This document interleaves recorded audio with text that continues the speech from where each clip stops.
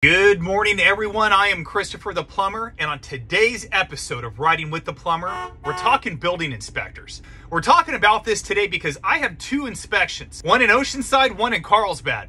So I hope I pass. I will. I promise I'll pass. I freaking hope so. In all seriousness, there's two key reasons why we have inspections. As a homeowner, when you go out there and you set out to do a project, let's say you're adding a bedroom and a bathroom. I know plenty of people that have attempted to do this. They've gotten caught. They've been red carded. Yeah, you know who you are. Why go through all of that?